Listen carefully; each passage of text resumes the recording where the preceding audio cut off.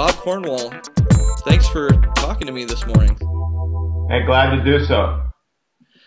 So we've both read Tony Jones' book, That's The right, Church yeah. is Flat, and I posted some comments on the Disciples Intersection, aka the Hope Partnership for Missional Transformation website. We're sort of in between making this transition right now.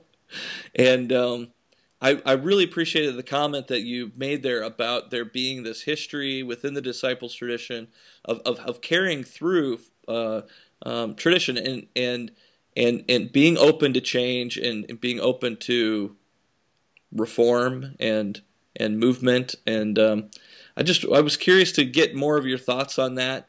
And I think of you as being one of these bridge people who understands the past and understands the traditional stuff, but you're right out there on the front edge of the new thinking and ideas, and you're open and you're playing with all this stuff, and so you're somebody that I really appreciate, Bob, and so I appreciate you sharing some more thoughts. Well, thank you, and I appreciate you engaging all of us in this conversation. I have been interested in this whole conversation about missional and emergent, and have been reading that, and like you, read Tony's book, and it was helpful to see his inside perspective as to the development and what that means. And yet, at the same time, I mean, there's a sense in which that what Tony's talking about and what the emergent folks are talking about is, doing something like brand new. And the disciples, as a tradition, we were born on the American frontier 10, 12 years after the nation is formed. And it's a frontier movement, and it has all the benefits, but also there are concerns that emerge out of that. There's a sense in which this one thread that's been part of our tradition, it's often called restorationism, is that we kind of threw everything out, which was like the American way. Everything that the traditions from the old country, from Europe, from England, that was an old way of doing things, and we don't have to do it that way anymore. And the American tradition has been, let's move west. If your neighbor gets too close to you, then you can move further west. And what's interesting is that we were born on the American frontier, which at that time was Western Pennsylvania. So, I mean, you move past Pittsburgh and you were on the frontier. You were in Kentucky, you were in eastern Ohio, you were on the frontier. Being from Oregon and California, that was a dream area that you might get to, but it wasn't even on the conversation piece for the most part, in 1809, 1801, and 1810, in that era. And so there was a sense of just throwing everything off, starting new, starting fresh. We don't have to do it the way we used to do it, which has a lot of benefits. And I think I see that a lot in the conversation that we're having right now about the church. And we don't have to do it the way the old denominational ways. We can get rid of denominations. We can go out on our own. We don't need ordination. I think that's a theme that's in Tony's book. In conversation with Tony and watching what he's reading, that's been part of his conversation. Is why do you need ordination? Why do you need a denomination to give you authority? And that's part of the conversation in the book. And that's part of our history as disciples. We're an anti-clerical movement in its origins. We had elders, which were lay elders, and we still have lay elders who are at the table. We're one of the few mainline Protestant, well, we're probably the only mainline Protestant denomination that doesn't require clergy to be at the Lord's table, the communion table, for there to be a sacrament. I'm normally at the table, but if I'm gone, an elder takes that person's place, my place.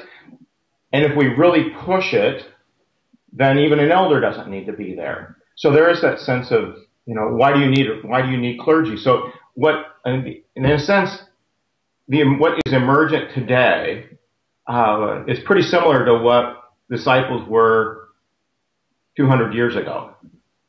So I can see the connections. The danger I see in all of this, and this is why I posted my comment about continuity and tradition, is that some of the things I hear said and see written about the denominations and about, we don't need all of that, that's eerily reminiscent of our own tradition. And we discovered over time is that freedom to do whatever you want has some issues, has some problems. And so while I'm engaged in that conversation with folks like Tony and Doug Paget and others, part of me says, okay, but wait a minute. Let's look at this from a broader perspective. And, is missional, is emergent, and is all the things we're talking about right now, doing these new things, is this simply a fad? Is this something that's, that won't last beyond this current generation of leaders? So those are the kinds of concerns that I have. But as you said, I see myself as a bridge, as a person with one foot in the denomination, but also on a foot in these other conversations. Perhaps it's because I'm in my 50s and I'm a decade older than most of the people who are leading the conversation in the emergent group. So call it age, I suppose, is part of that. So those are kind of the concerns that register with me as we move forward in the conversation. Right. Would you say do you see kind of the conversation around the leveling of hierarchies, the priesthood, elevating the priesthood of all believers that Tony's talking about in his book, that's kind of prevalent within the emergent church conversation as being, it sounds like you're saying that's part of our history as disciples, and yet over the last 100 plus years, we have implemented structure, we have created, systems and structures to facilitate, and because we've been down this road a ways, and we figured out that you do need some level of hierarchy and structure in order to do things, and that's kind of where these emergent leaders that's what they're going to find out on down the line. Do you think that's sort of the inevitable?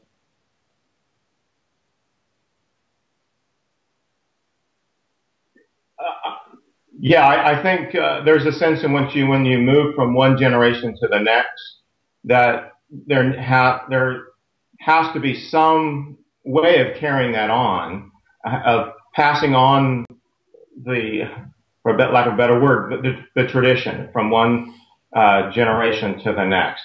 What we discovered was over time was that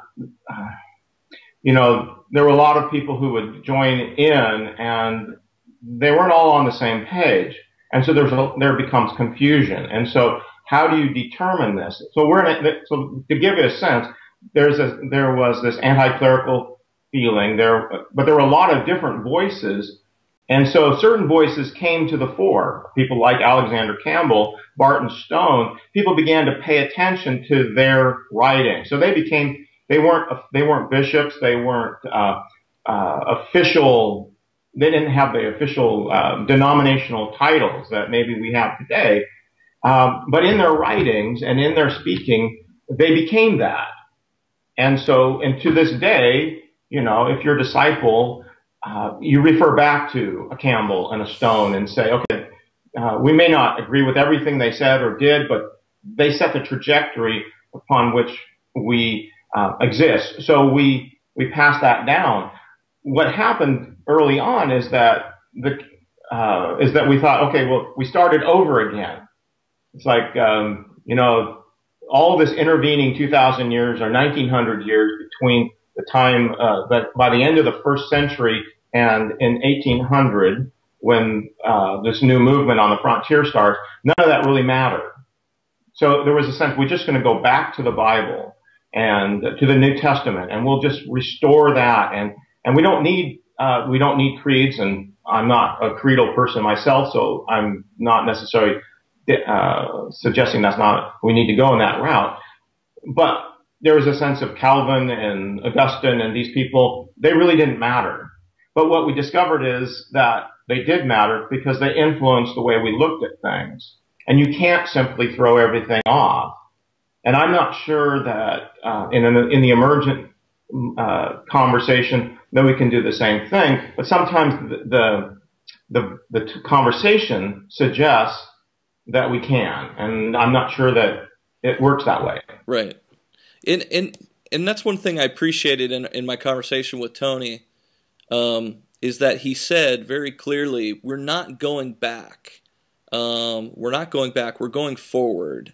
And he was sort of challenging this idea of going, sort of being an Acts 2, church, and sort of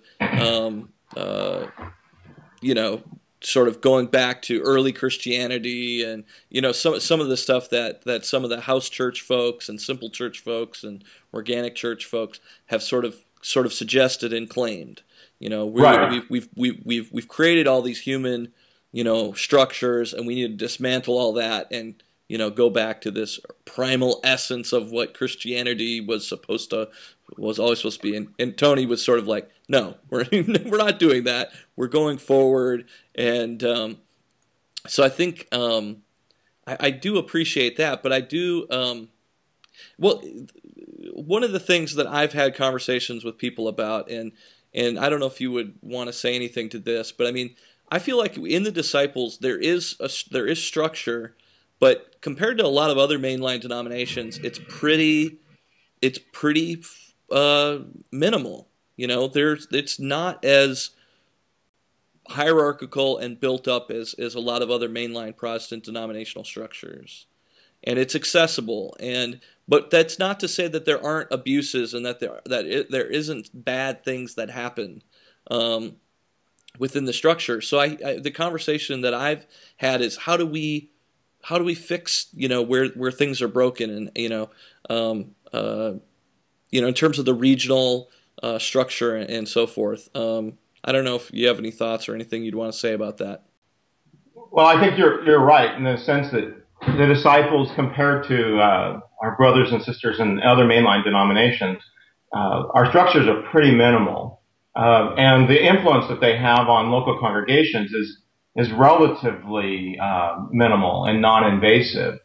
There's a sense in which if we invite them in, they are there. They're really the one place where the regional church, even more so than we'll call a general or national church, has influence on congregations is clergy, because there's the one thing that regions control is what we call standing and that recognition, and so but congregations can hire anybody they want, so you don't have to call to your congregation for leadership a person who has standing, but you're wise to do so. For one thing is if there's a problem that develops, then the region has some input. If you call someone who's not, then they really don't, what can they do? So that's the one area that happens, but there's no top down. I mean, there's not a sense in which, a disciple congregation can say no gays in ministry, no gays in our church, no gays in our leadership.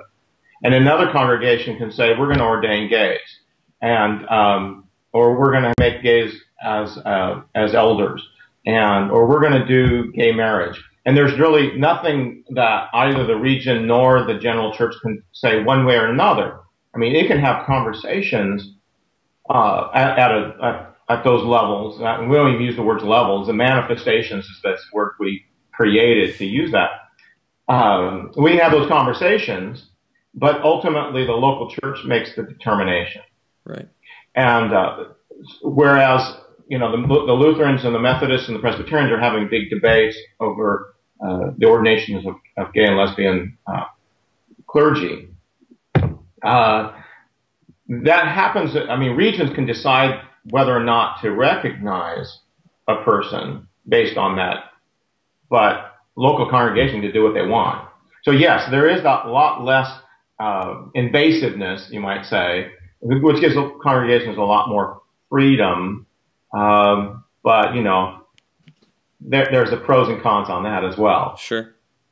Yeah, I feel like, and kind of where Tony and I got in our conversation was he just admitted to being in his worst moments very cynical about there being any chance for denominations with 50 to 100 plus years of history and hierarchy and structure to, you know, be able to change in any significant way to foster new kinds of thinking and new, you know, new forms of church. And I understand his cynicism, you know, but I said I think I'm hopeful that we can prove you wrong, Tony, because I think the Disciples is a place where this is possible, and that's not to criticize any other denomination, because the Disciples were very ecumenical and in partnership with all those other folks, and that's another thing I love about the Disciples, and that's very emergent of the Disciples to me. Right.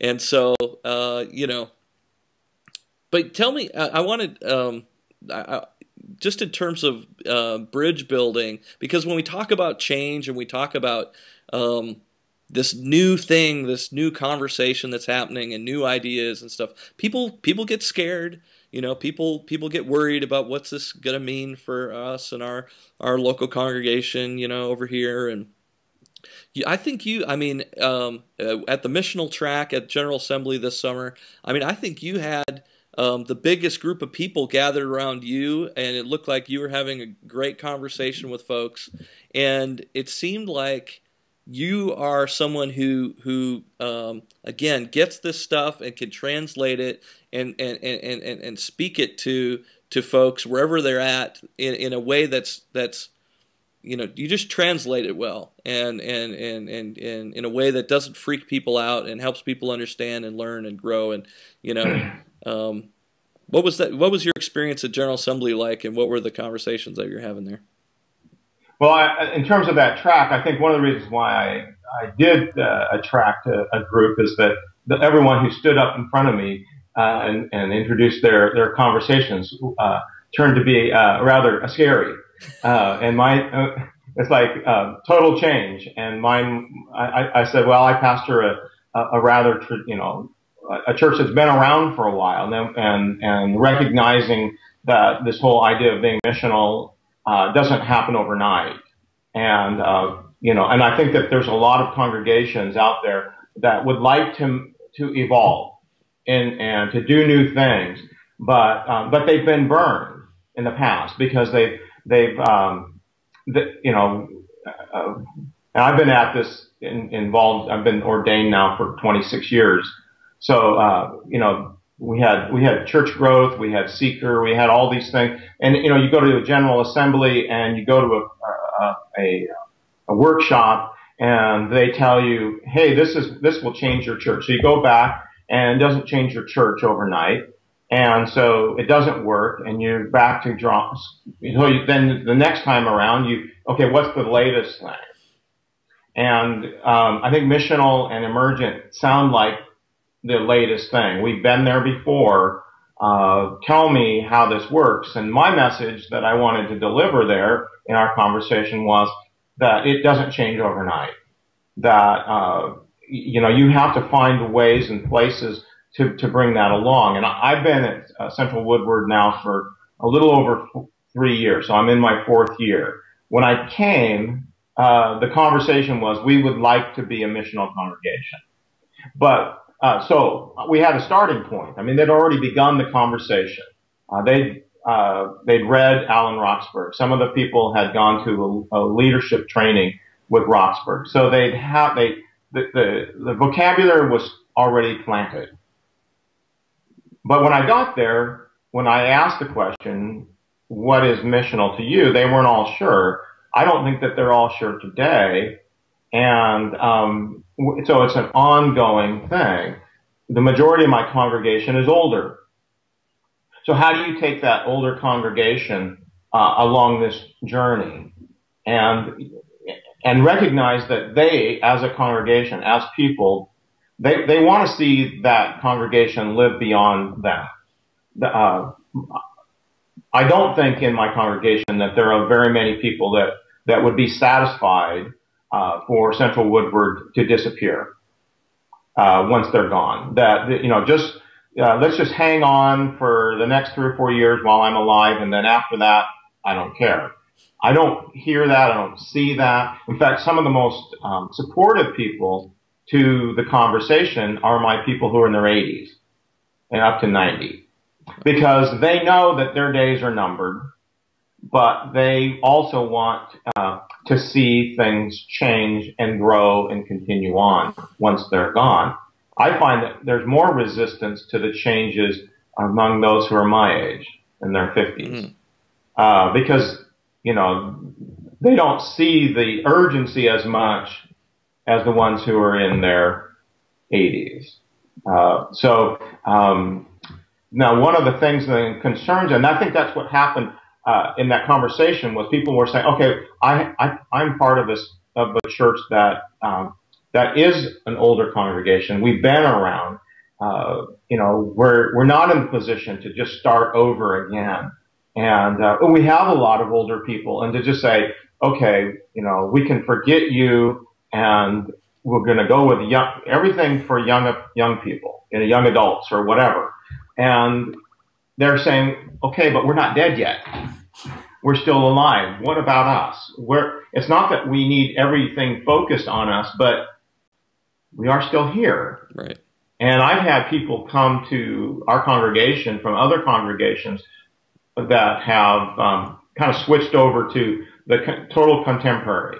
And the message that they have received from the leadership of those churches is you don't matter anymore. Just go away, go die, leave your money if you'd like, but just get out of the way. And those old hymns that mean a lot to them, well, those are that doesn't matter anymore. And so I think that it's part of it is a lack of respect for those who've been around for a while.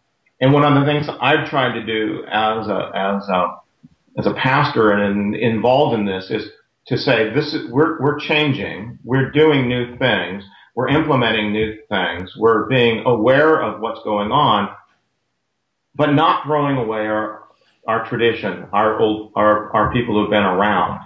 And that's a hard thing to do, and it won't happen overnight. So you're kind of planting with one hand, and you're caring for those who've been around another one. One of the conversations that happened at General Assembly in that little group was a lady was saying, we're an older congregation. How do we do this? Our people are uncomfortable with new people coming in. But the lady said, but we have a lot of people at the nursing home. So I said, one of the things when we talk about it is, why don't you plan a Bible study? Have that Bible study that you want, have it at the nursing home. That can be a missional outreach. You're carrying the gospel, you're carrying life to people who are not able to get to the church. So you're working outside the walls. That's being missional. Now, it might not be hip and it might not be exciting in many ways, but it is an expression of missional life. And if we can see that in broader terms, then I think we can get people on board. Mm-hmm. Well, I appreciate what you said there, because I think that's really helpful for, I'm hesitant to say it, but younger leaders maybe who are coming in and where many of the opportunities are maybe in established congregations that are at that point of saying we're hearing this missional language. we're ready to move and adapt. We don't know that we totally get it, kind of like the situation you described, but we're willing to go. Help us to move in that direction, and that's helpful for those leaders to kind of that's just good, just helpful advice on how to approach those kinds of situations, because we're gonna need leaders, transformational leaders who can take on those ministry roles and to help to move some of our existing churches along, as you've done there. And I'm curious, you said that they'd gotten some of the language and they had some of the ideas, but did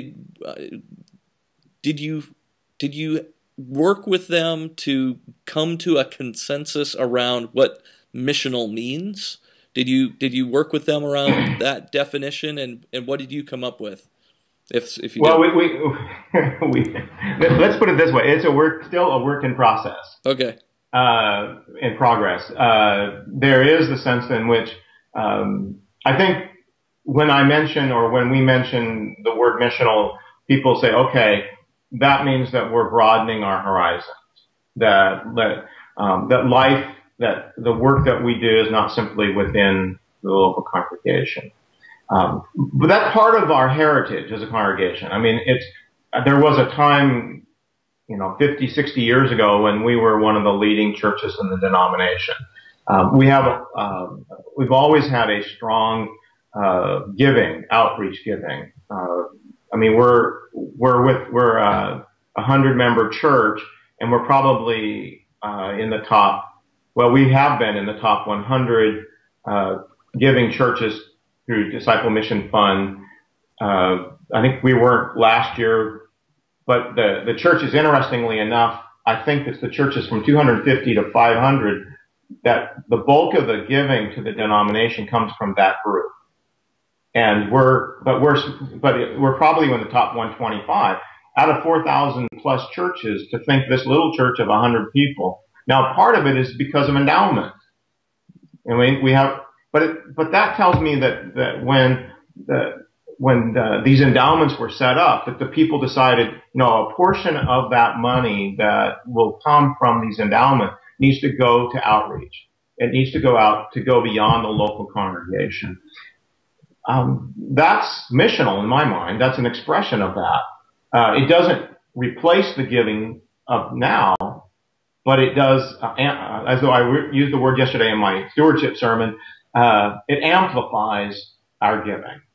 And so, but that's part of who we are. So I could tap into that. But what it means now is to getting us, as individuals, engaged on a regular basis, that we're getting our bodies out, and that's a little more difficult than writing a check. But I see them doing that. But it's a long-term kind of conversation, and it doesn't change overnight. So it's like I've been here a little over 3 years. I had a 5-year plan in my mind. Here's where we would be in 5 years. Now I'm kind of thinking, well, it's a 7-year plan. We're continuing to lay the foundations. We're continually doing the work. But there's a lot that needs to still take place. And part of it is we're living in an age when, traditional established congregations, it's harder to get people to even darken the doors of our congregations. How do you get the word out in an age where people are either going to mega churches or no church at all? Mm. And, we can look at the mega churches and what, the full scale programs and all that they do. And, they reach a certain segment of the population, but the vast majority of people in our communities, they're not going anywhere, but they're also not even looking. And so it's a tough road to get people even to look at you. Mm-hmm. And that's been our dilemma. We're doing things, we're trying to be out there, but it's not an easy task. Yeah. Yeah. Well, Bob, thanks for sharing a little bit more of your story and the work that you're doing with your congregation, and for your voice in the disciples and in this conversation. Really appreciate taking the time to have this conversation. Is there any other thoughts that are just burning on the tip of your brain that you wanted to throw out there? Well, there's a lot that's in the conversation that we need to pay attention to. I appreciate being pushed by people like Tony, and by Doug Paget and others, because that's important. But I think there needs to be a little pushback. And one of the things when we were preparing for this conversation, and looking at the book, I noticed that the 8 churches that Tony looked at in the book, I only know the pastors the only pastor of those groups that I know personally is Doug Paget. Right. And I like Doug a lot. I think he's a great guy. I think he's doing great ministry. He has great ideas. But what I noticed about him, I'm not sure I have met Brian McLaren too, and heard him and read him, but I'm not as familiar with the other 6 leaders as I am with those 2. But there is a sense of charisma, of personality. And that's where I wonder where this moves down the road, because not every one of us has Doug's personality and charisma. I'm assuming that many of those other churches are led by persons with that kind of same personality, and not all of us have that. So how do we translate the ideas and all into a broader conversation with people who might not have that same kind of personality? Right. So that's something to think about as we have this conversation. And I think that's why we ultimately we organize ourselves, is because we need to figure out how to pass this on without having people who are charismatic personalities like Doug and Brian, Alexander Campbell, and Barton Stone, to go back a couple hundred years.